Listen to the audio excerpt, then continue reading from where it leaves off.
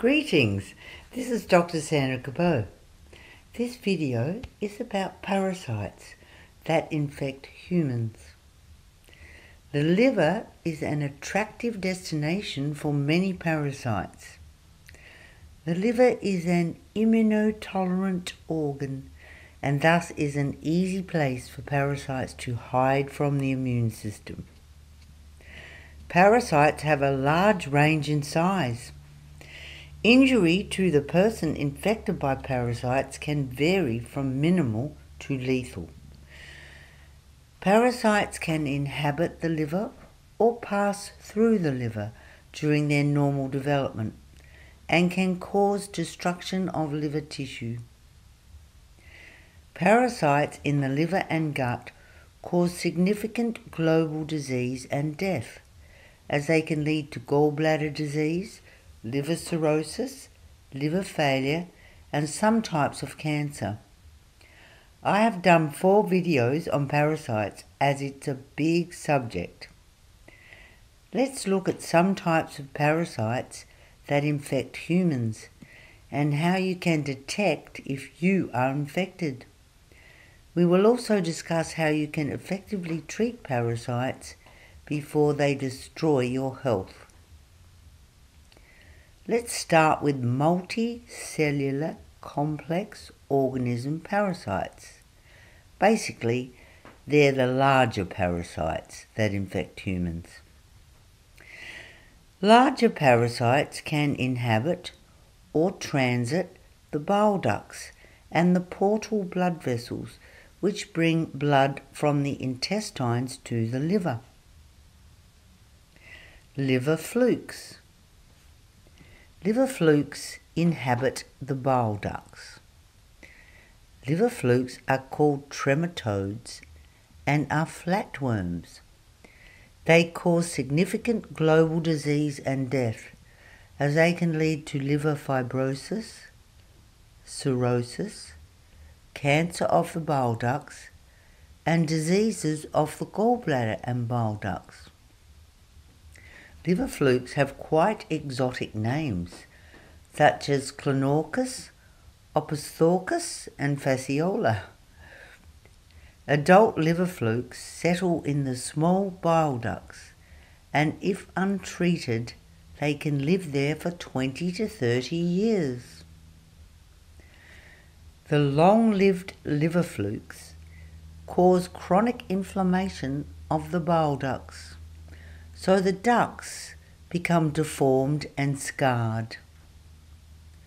Most patients are unaware they are infected by flukes, as most have no symptoms. Patients with heavy fluke infection suffer from fatigue and various abdominal complaints. Symptoms can include weight loss, indigestion, abdominal pain, and diarrhea. Complications from liver fluke infestation can occur and include gallstones, recurrent infections in the bile ducts, and cancer of the bile ducts.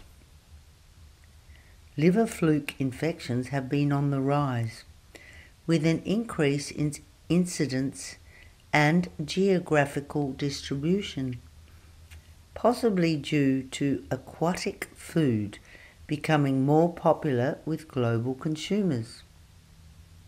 Millions of people are infected with liver flukes throughout the world.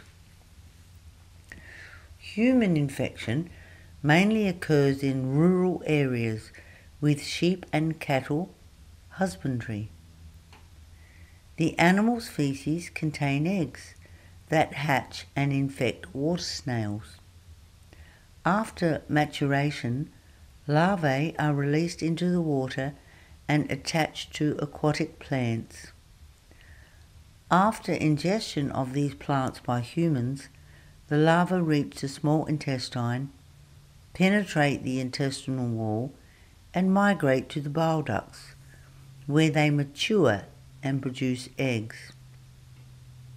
Human infections are caused by eating undercooked water plants, such as watercress, Plants that need frequent irrigation and are fertilised with animal excreta and by contaminated drinking water.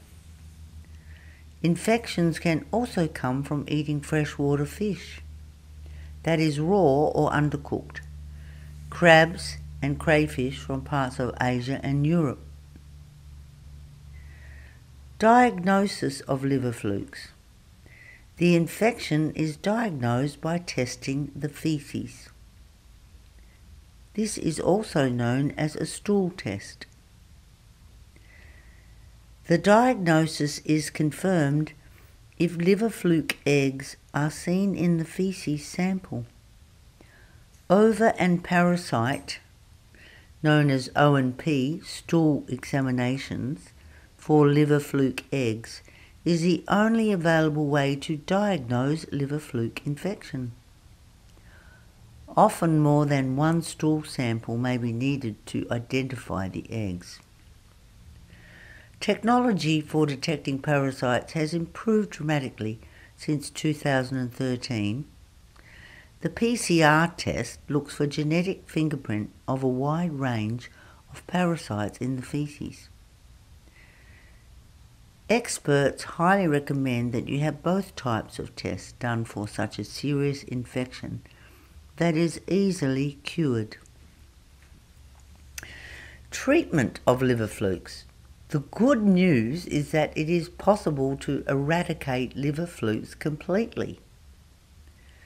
A fluke infection will usually be treated with a drug called triclobendazole.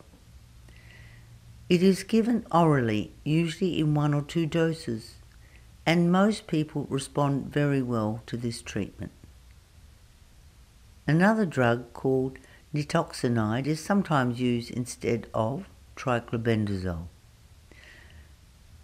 Triclobendazole is the best drug choice to eradicate liver fluke infection and is safe and well tolerated and very effective. Liver fluke disease is curable and, if treated, does not usually cause long-term complications. In cases of a biliary duct obstruction, an ERC procedure can be done to extract the flukes and unblock the bile ducts. In summary, almost all parasites count as food and waterborne diseases.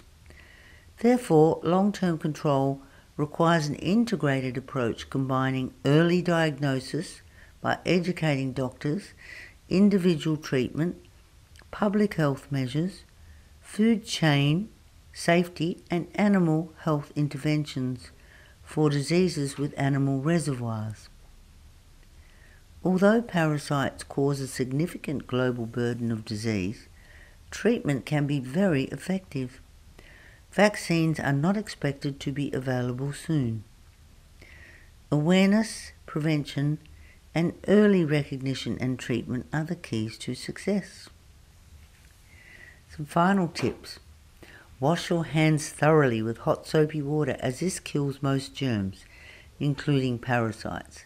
This is so important after handling animals and soil, and before handling or eating food. Boil your drinking water. If you have persistent symptoms of irritable bowel or unexplained symptoms of poor health, have your feces checked for parasites. You may get a surprise. Well, I hope you've enjoyed listening to this video. And if you have, please click like and subscribe. And if you have any questions, email us from liverdoctor.com. We love to get your emails. And thanks for listening.